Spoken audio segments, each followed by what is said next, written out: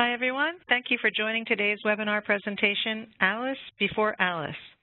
I am Gail Martin, Marketing Associate at Reed Tech, and I want to cover a couple of things before we get started. Please feel free to submit questions during the conference by using the chat or Q&A feature and sending your question to host. We will be sending you a copy of the slides and a link to the recording from today's presentation. Now I'd like to introduce today's presenters. Chris Holt. Chris is Vice President of Patent Analytics, LexisNexis Patent Advisor, and has over 15 years of experience as a patent attorney specializing in U.S.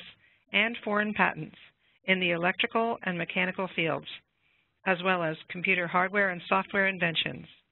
He is the co-creator of Patent Advisor and co-host of the LexisNexis IP Solutions podcast, Better Patents Now. Megan McLaughlin. Megan is the Product Director for Patent Advisor. Previously, she worked as a patent attorney at the law firm of Nutter, McClellan, and Fish, primarily drafting and prosecuting patent applications. Megan has a BS in bioengineering from Rice and a JD from Harvard Law. She is co-host of the LexisNexis IP Solutions podcast, Better Patents Now. Thank you again, everyone, for attending today's presentation. And with that, I will turn it over to you, Megan. Good afternoon, everyone, and thank you for taking the time to join us today. As Gail just mentioned, Chris and I are co-hosts of a podcast called Better Patents Now. Every episode will give you an idea of how to use patent data to improve your practice. Today's webinar, Alice After Alice, is actually an expansion of one of our podcast episodes for those of you who may already be listeners. And for those of you who aren't, please take this opportunity to go to the website and check it out. And if for no other reason, it's worth going to listen to our very catchy intro tune to the podcast, if I don't say so myself. And so today we're hoping to keep a little bit of our casual style that we have in the podcast.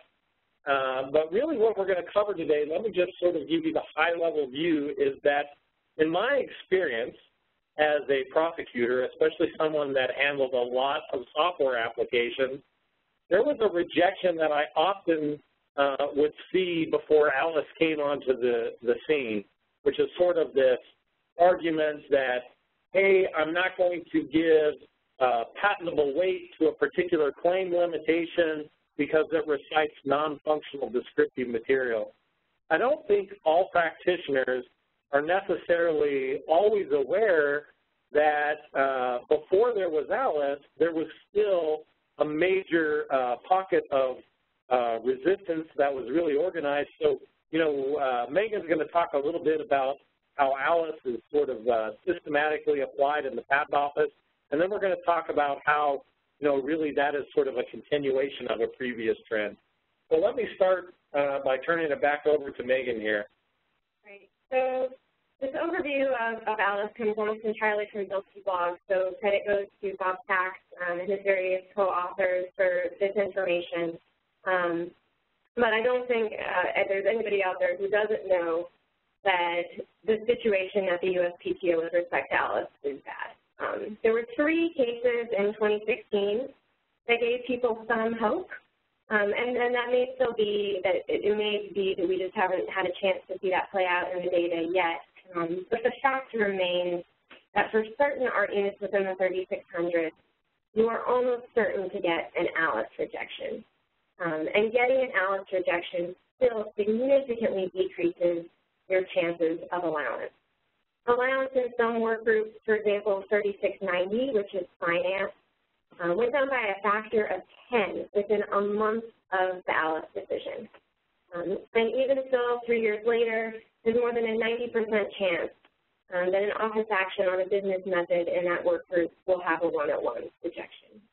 What's even more disturbing is that for some work groups, there are a significant number of cases being recalled from allowance.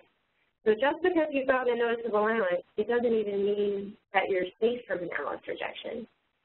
We know that this happened right after the Alice case in June of 2014, there was a huge set of cases that got pulled from allowance, but the fact is that in some work groups, 3620 and 3680 in particular, this trend appears to be occurring even to the present day. So you will get an allowance, and then it'll be pulled for an Alice rejection.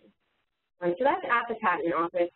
For those cases that actually make it to court, the vast majority of the Alice rejections are upheld. Even in ex parte appeals in front of PTAB, only 20% of 101 rejections are being reversed right now. So the situation is still pretty bleak. I would say the good news is that enough time has passed since the Alice decision to allow us to collect some data to help provide guidance on how to avoid these rejections in the future. Or at least to maximize the likelihood that you might be able to get past such a rejection, right? Right. So, and I didn't necessarily elegantly set this up in the beginning, but let me tell you what I've done while Megan was talking. So in the Patent Advisor system, what I've done is I've gone into the tool that we call Patent Document Search. So this is the area where we can do full text searching of office actions, claims, responses, appeal documents, and soon other types of documents. But really what I've done here is I've done a search of office actions for a phrase that I've identified as non-functional descriptive. And I'm including in my search pending, abandoned, and patented cases. So what you can see in my results set is that each item in this list, so you can see there are lots of items, numbered 1, 2, 3, 4, 5, is an office action that includes this language, and you can see the blip here, non-functional descriptive material. And really what I'm honing in on is a trend that I noticed before there was Alice. So here's how it would go. I would have a claim that said something like transmitting a signal from a client to a server system wherein the signal identifies the name of a customer and a preference for something, we'll say. And then the rest of the claim would go on to be receiving that signal, you know, maybe doing something in relation to the things that were identified, something like that, right? So typical software claim. So assume that, you know, I also was being as clever as I could possibly be to put the rest of the context of that claim into the best patentable subject matter context that I could. So using whatever the magic words were for the time, trying to tie it to a real-world machine as much as possible, if possible. But the rejection that I would often get back was along these lines. They would say, I'm not going to give patentable weight to the fact that the signal identifies the name of the customer, etc., because the fact that you have written on that signal, you know, the name of the customer, for example, that is non-functional descriptive material. And it doesn't give any function at all. You've just written something onto a signal that's non-functional. So therefore, I'm not going to give patentable weight to the fact that the signal identifies a customer. And so therefore, all you are claiming is a client sending a signal to a server, the server, you know, doing something. And so I couldn't breathe the limitation of the customer element into the claim. They wouldn't allow that to happen. And I think this rejection makes more sense if you look into its history. So I found a very early case that I think may be the very earliest foundation for this doctrine in Ray Russell from 1931. So this established the printed matter doctrine, which is that no patentable weight shall be given to content of information recorded in a substrate.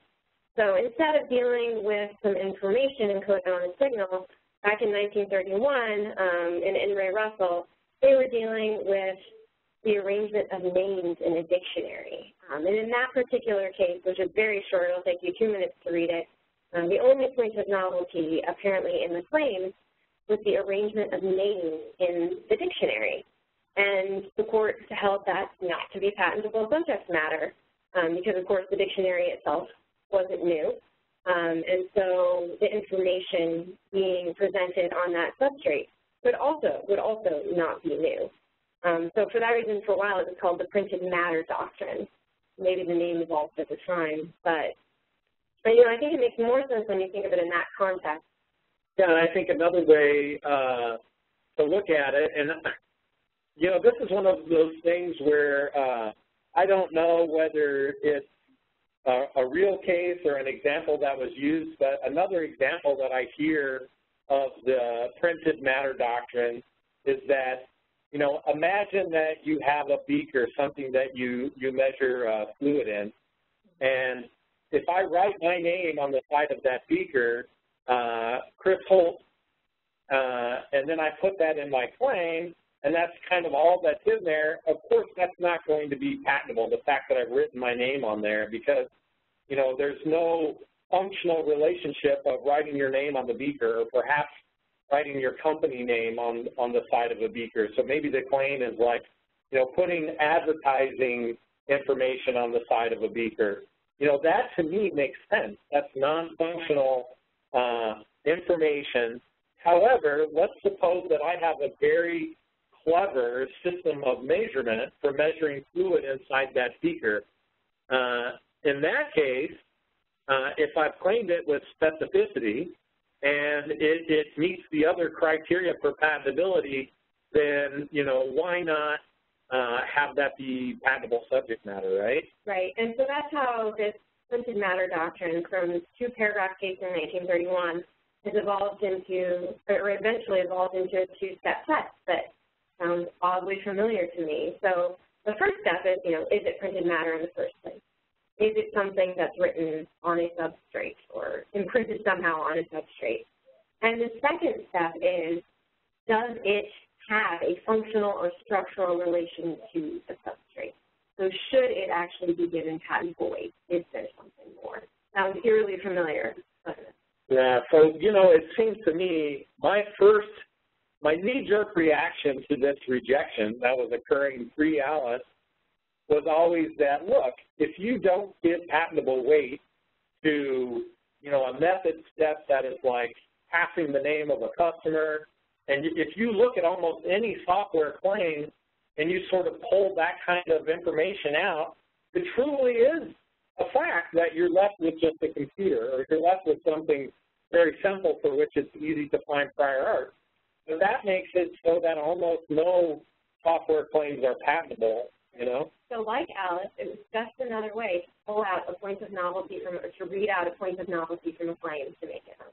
It certainly seems so. But, you know, as we know with the Alice case, there's sort of two questions here, right?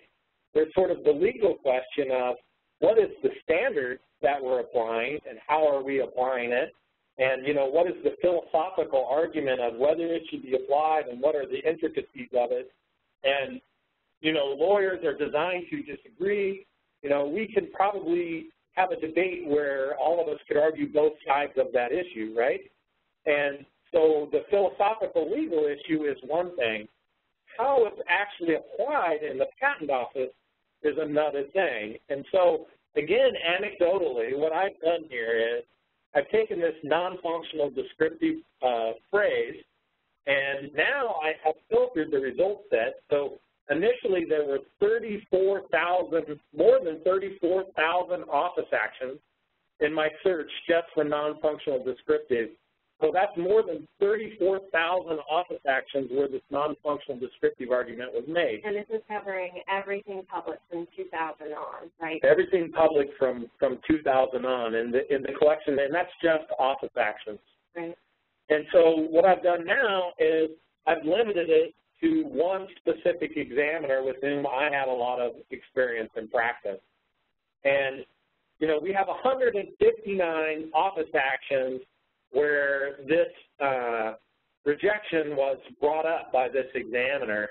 And it's just page after page of office actions. And I can tell you it's very interesting because we had a circumstance in my practice where we filed about 12 cases all at once that had kind of similar subject matter, but, you know, we took a different approach in each case. So what happened was one of our major clients acquired a company in Fargo, and we ended up driving to Fargo. We flew and then drove to Fargo, and we did this sort of audit of all the patent applications that they had never filed but they could still file. That's what the purchasing company wanted us to do. And so there was this set of 12 cases that I drafted in a very short period of time and that we filed, and lo and behold, all 12 of those cases went to the same examiner. And this is despite the fact that they were not all continuations. They had sort of random approaches, but they were sort of in the same arena. So I had the privilege of having the same examiner for 12 cases, and they kind of all got picked up in a very similar time frame. But it occurred to me very quickly that, hey, wait a second, this examiner is making this non-functional descriptive argument in almost every one of my cases, or basically every one of my cases. And it really has me cornered because there's nothing I can do to sort of rebut that argument except to try to change my claim strategy, et cetera. So from that moment, I was very curious because I'm like, wouldn't it be cool someday to have a full text database where I could see how often this rejection is being included in all of this person's cases. And I can sort of tell you, and I don't mean, in fact, actually, you know, it's funny, I did this search, and right off the bat, so Westman, Champlin, and Kelly is where I used to work, so I'm pretty sure this was probably one of my cases. So this examiner, and we're not necessarily trying to personally pick on this examiner, so I'm going to move her name right off the screen.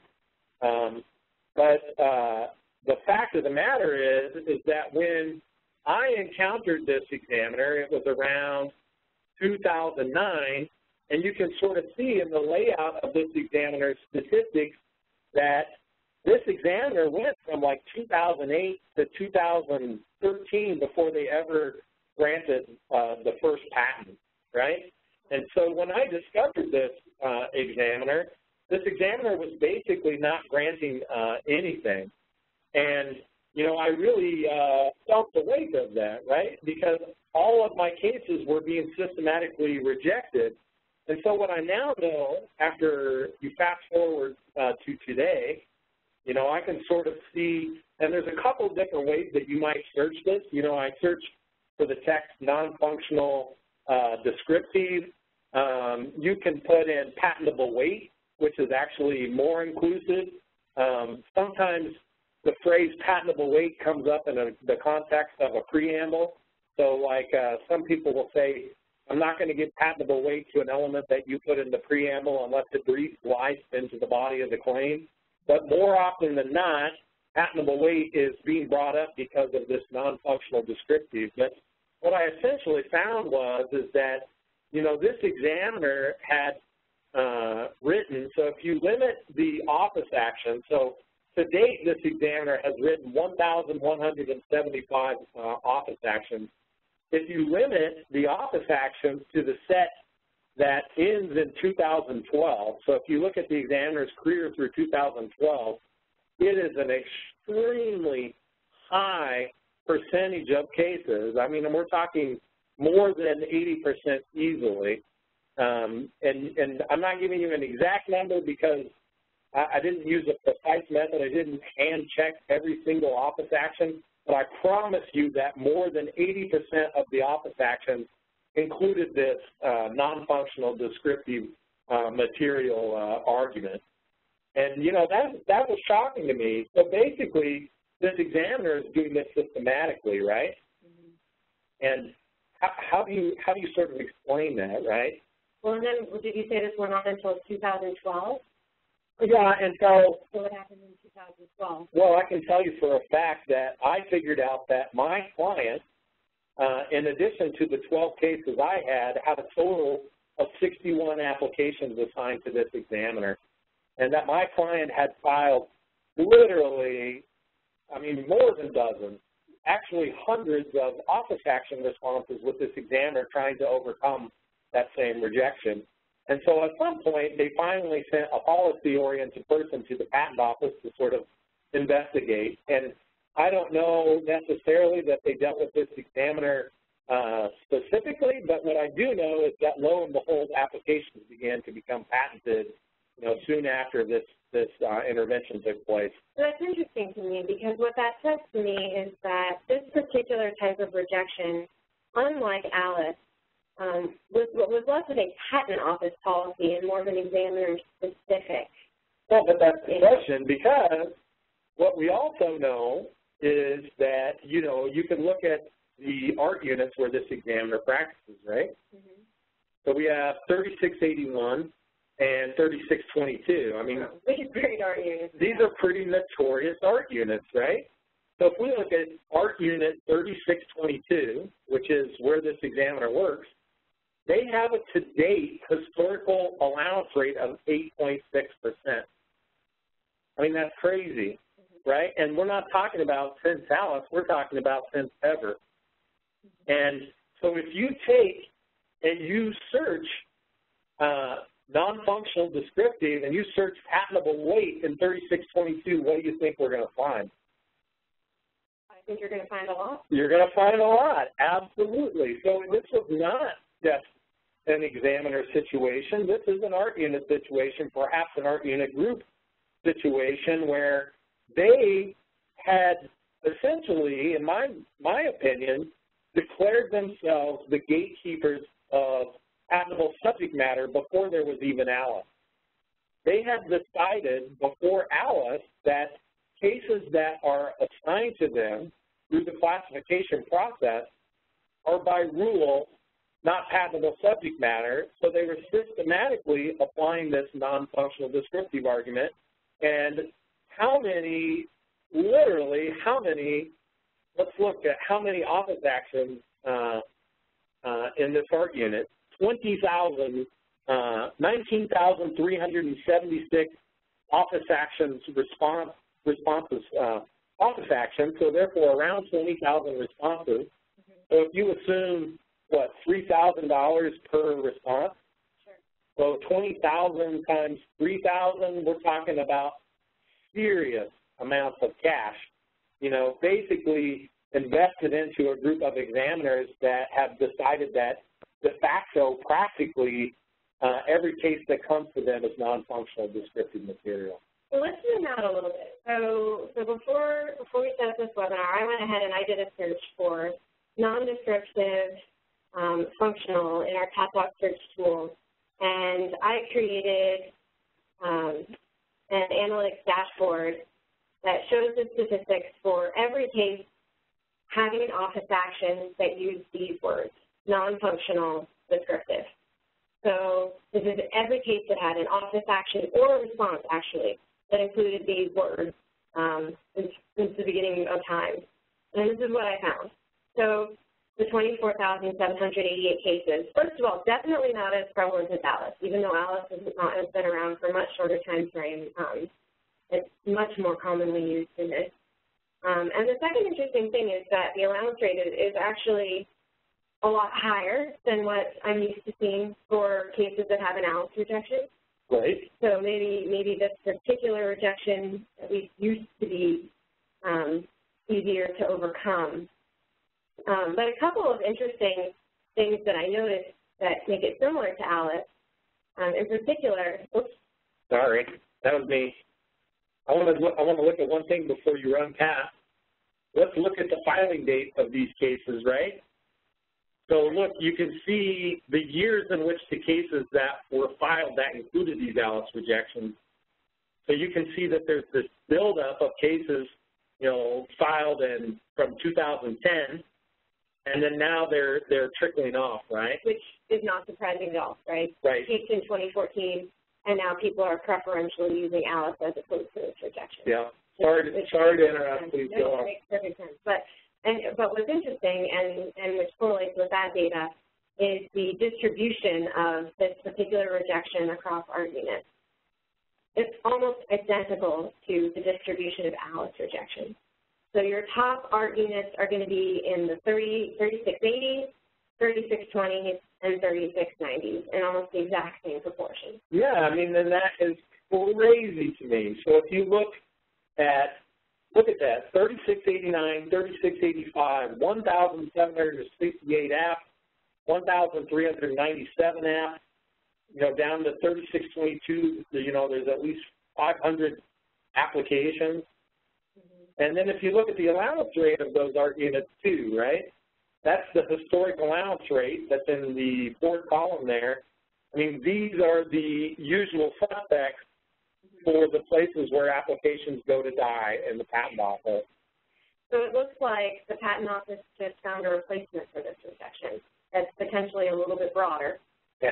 Well, I think what's scary, Megan, is that, think about it, because if you were systematically applying this kind of wishy-washy, non-functional descriptive, and to the extent that the courts had looked at it, they were already sort of calling that into suspicion as a test for, it's sort of a de facto substitute for a patentable subject matter argument.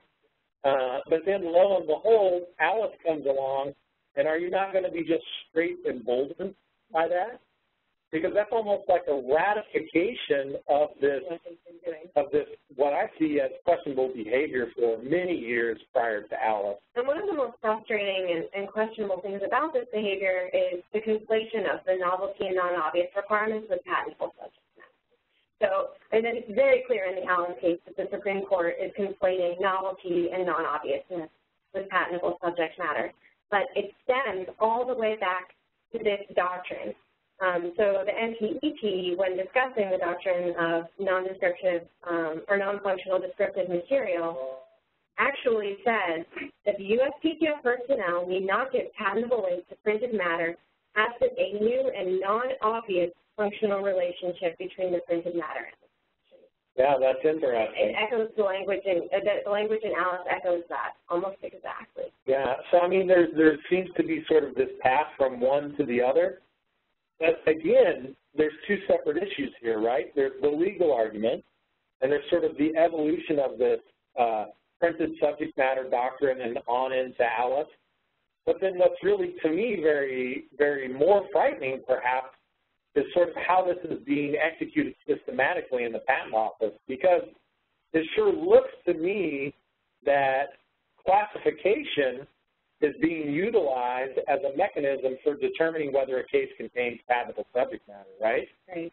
Because, and I guess to be fair, we haven't gone through the claims of all of the cases in these ART units and in these areas of the patent office where the allowance rate is so low and where it has been even long before Alice.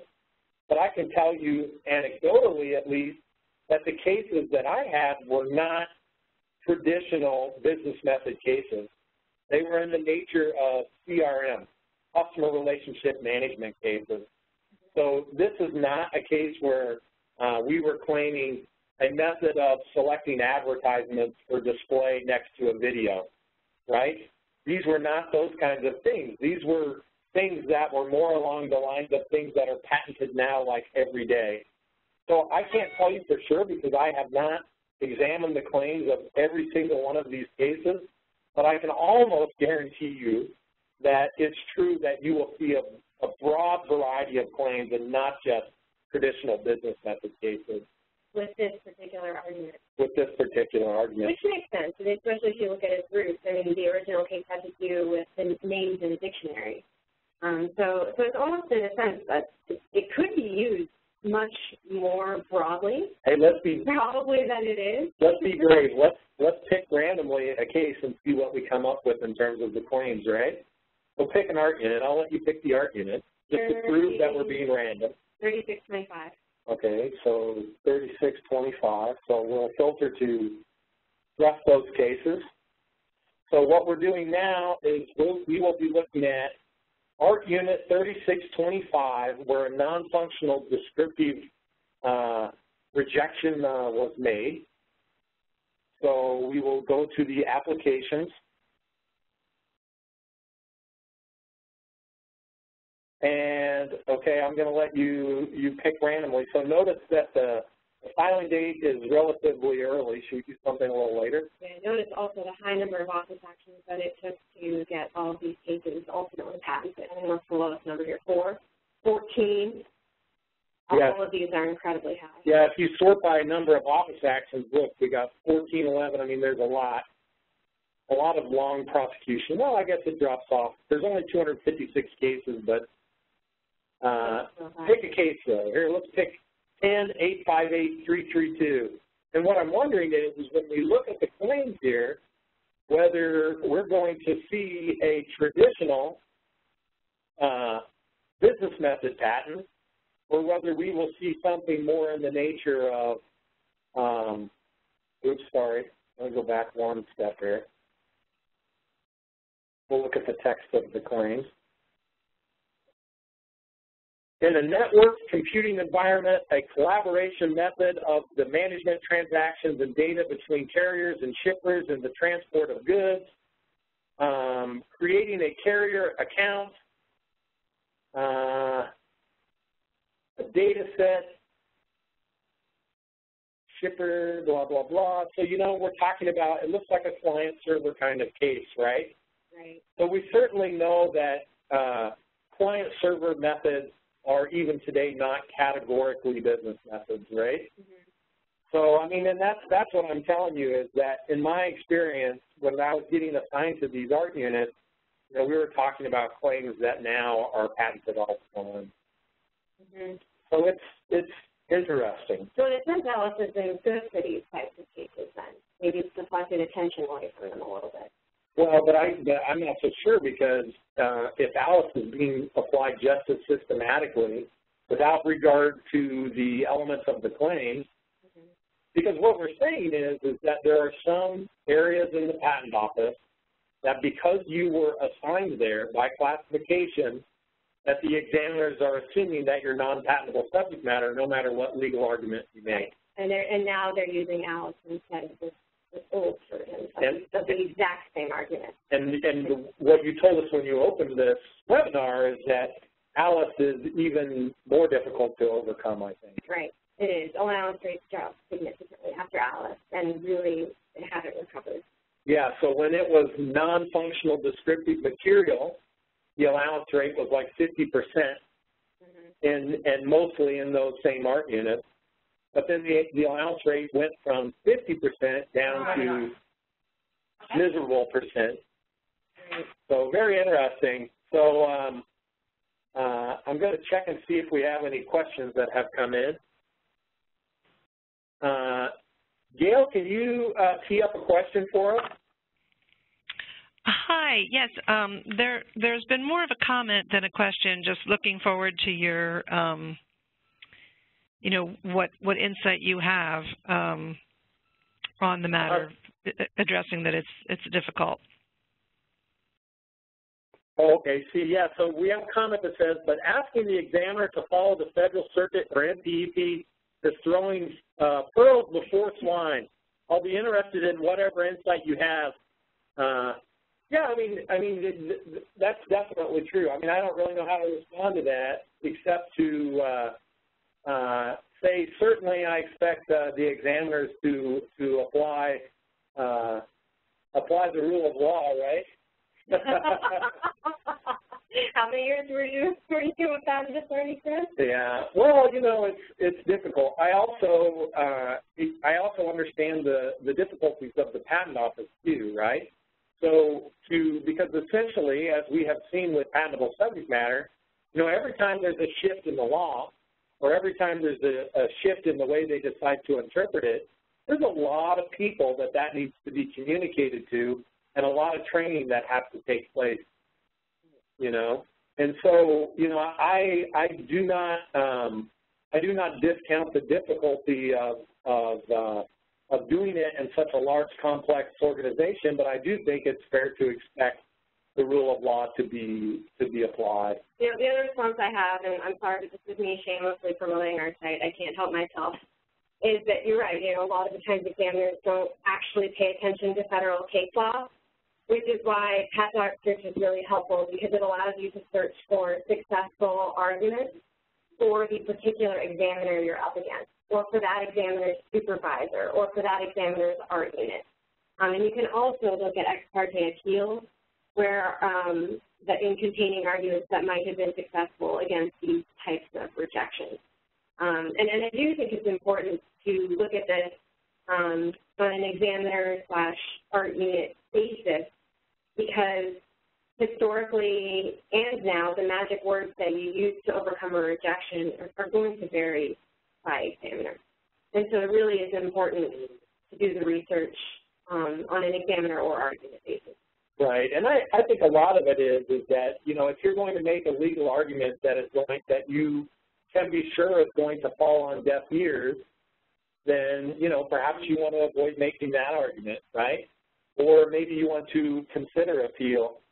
You know, appeal is another interesting category because one of the things that has always really surprised me is that more of these non-patentable subject matter cases didn't get appealed.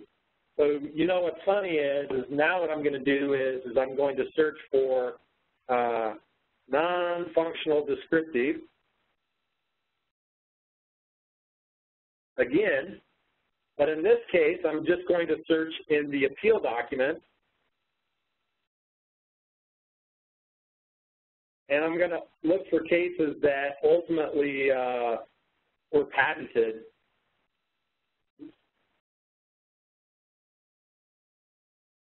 And I did this search earlier, and I thought it was very interesting because if you go to that examiner that I was talking about that was sort of systematically applying non-functional descriptive, not enough applicants honestly were appealing the cases of that examiner. I mean, well, at least a lot were successful. Well, actually, there weren't a lot of appeals.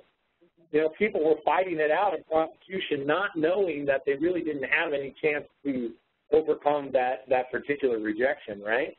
So if more people would have appealed and more people would have pushed it onto the board, but then what you see is as I scroll here and you look at some of the blips, when you go into these actual appeal opinions and appeal documents, you know, that a lot of times, you know, ultimately the board decided in favor of the examiner, but they would always try to find a way not to sort of condone the non-functional descriptive argument if they could, right?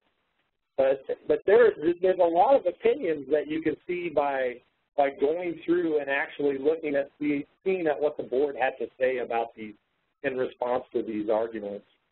But there's a lot of ratification of that argument from the board. But, you know, maybe as practitioners, if we would have known that this is sort of, you know, being done systematically, that we could have put more pressure on the board. Well, we didn't get as much light on this as there has been on the Alice case. No. Which is fair, because it obviously wasn't as widespread of a problem, but... And it was very difficult for us at the time to see the trend of patterns from the board in terms of decision-making patterns. But, you know, another interesting thing to note from the data is that it's not like this rejection has gone away. Certainly it's not as prominent as it used to be, and certainly Alice is favored over this rejection. It's grouped a little bit more broadly, but this is still something that practitioners encounter today. There's still lots of office actions being issued every day with this particular argument. Yeah, but it's definitely easier for an examiner to make the Alice argument. Mm-hmm. Well, I think we've kind of beat the horse. Chris? The dead Chris? horse, yep. There is another question that's come in. I forwarded it to you. If you can see your screen there. Sure, let me pull it up here.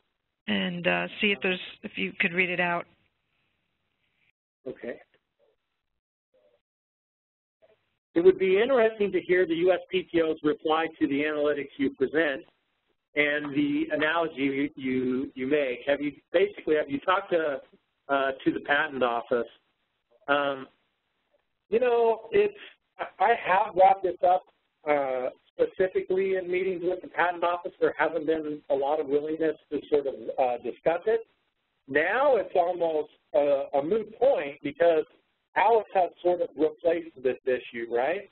and I know people have talked and are talking to the Patent Office about this sort of systematic application of the Alice rejections, but unfortunately, you know, and I at the time was thinking, like, really, we as practitioners should be talking to the Patent Office about this systematic application of this non-functional descriptive material argument, you know, but I didn't have enough time really to organize before we kind of got into the Alice era. And I wonder if the Patent Office knows just how bad it is.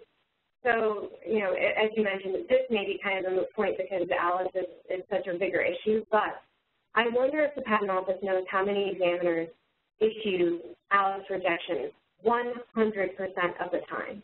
I would guess that they're very aware of the Bilski blog, which documents this very well. But, you know, my opinion is that honestly, that the people that are doing this are not bad people. They're not doing it just because they hate software patents. I think that they're doing it because what they believe is that a case would not land in my lap unless it's been looked at and determined to be a business method patent, and that it doesn't rise above the criteria for patentable subject matter. And because it has landed in my lap, my duty is to apply the criteria with a bias towards non-patentable subject matter. That's sort of our job. You know, that's my best guess. We shouldn't speak on behalf of the Patent Office, so all we can do is look at the evidence and speculate as to what we see, and you know, we can't really explain it, and so we can only guess. No, I mean, I think really the best advice is just to avoid these particular arguments to begin with. You'll avoid this non-functional descriptive issue. You'll avoid the Alice issue. So how do you? This opens another can of worms. So in our podcast, we have had an episode where we talk about how do you avoid a group of arguments. So how do you draft your case specifically with an eye on avoiding these groups of arguments? And it's certainly an art, you know, because of big data, we know what words are likely to land you in particular arguments, and so we know that characterizing your application in a certain way will get you into one argument versus another. Yeah. So it's a matter of using big data. But we also know that it's not as simple as simply not drafting what you believe to be a business method patent. It's an art, not a science. But in probably our fifth blog for Bilski blog today, there are a couple of really good articles suggesting particular terms to use or not to use to avoid Alice rejection. Okay, I think that kind of brings us to the end here. I want to one more time remind you that if you enjoyed this today, then you would probably enjoy our podcast. Not always are we tackling such serious topics. I remember we did one episode which was let's look at my personal history of prosecution and decide whether you would hire me as your patent attorney. So, you know, we cover a lot of different topics on the podcast. So you can see down there the web address, which is www.readtech.com/better-patents-now-podcast. You can also do a web search. We're on iTunes, Google Play, Stitcher, and so if you are either looking to put yourself to sleep early or you need something to listen to on the treadmill, consider listening to our weekly podcast, a new episode every week. Also, if you're interested, we love to do interviews and host various guests. So if there's a particular topic that you want to talk about, please reach out to us and let us know. Yeah, and we also have a listener mail segment, so I'll plug that too. If you want to email either of us with a question that we will answer during the listener mail segment of our podcast, happy to do it. Otherwise, thank you for attending. Feel free to email either one of us or send a note to Dustin, who's identified on the screen here, and Dustin will definitely send along the question to us, and we will be happy to respond. And if you have any question about Patent Advisor for the data that you saw today or anything else, please feel free to contact us. Thank you very much.